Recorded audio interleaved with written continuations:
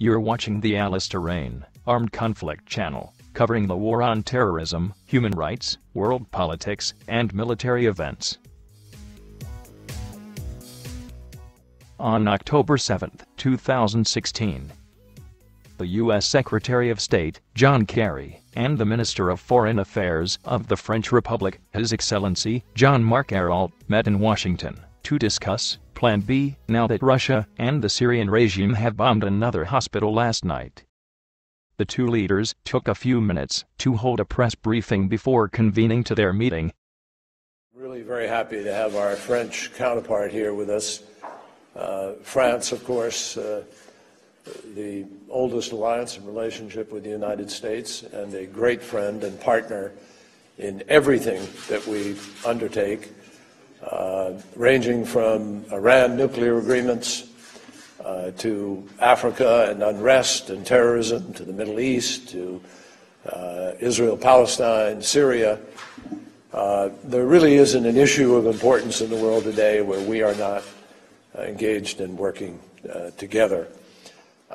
The Secretary of State gave comments on the recent regime attack in Aleppo.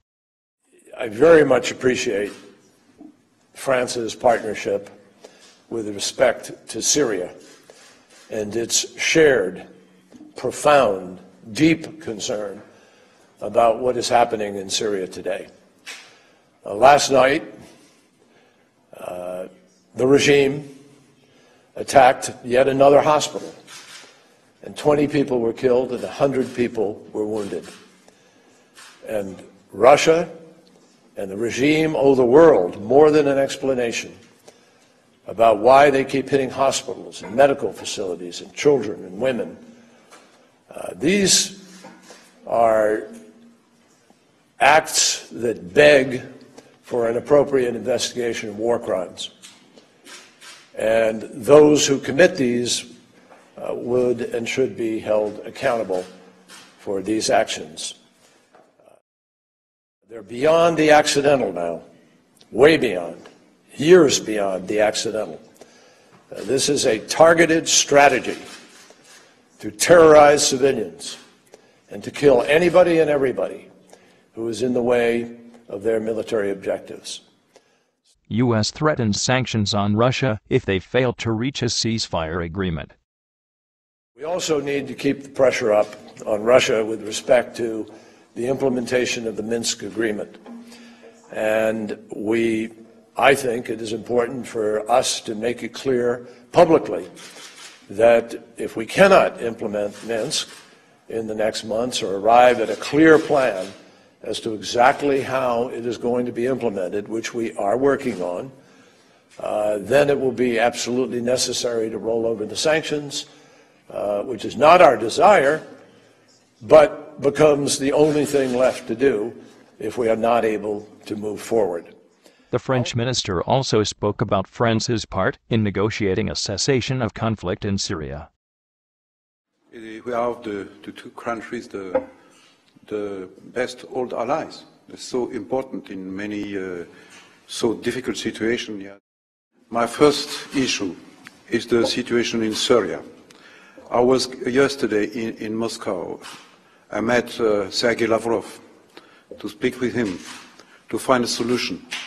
You mentioned, John, the President Santos. It's a very good example of another method as were to find a solution. It's the negotiation to find the solution to peace, for peace. And in the case of Syria, we have now a tragedy, human tragedy. It's not unacceptable for human conscience. We have to do anything to find the solution through a new possibility of negotiation. And we prepared a draft for the Security Council. We spoke together about this project. When we continue the discussion now with this meeting, John, it's very important. An interpreter provides English voiceover. And tomorrow will be a moment of truth. A moment of truth for all the members of the Security Council. Do you, yes or no, want a ceasefire in Aleppo? And the question is in particular for our Russian partners, like I said to Sergei Lavrov yesterday. So this paper we're tabling, of course, it is open for discussion, but there are two strong pillars. The first one is the ceasefire and the no-fly zone over Aleppo. And the second pillar is access for humanitarian aid. We're not giving up.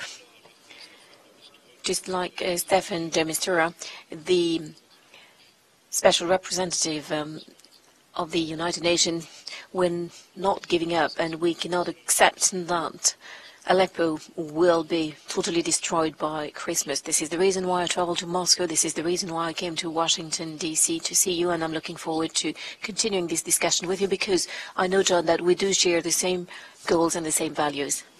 Thank you very much. Thank you. Mr. Minister, can you draft a resolution acceptable to the Russians in order to save the people of Aleppo?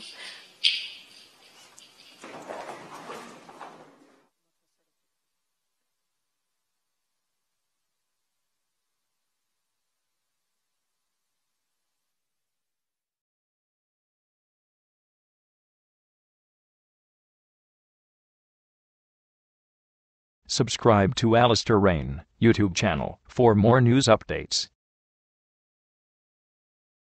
Visit Alistair Reign news blog on the web, located at alistairreign.blog.com.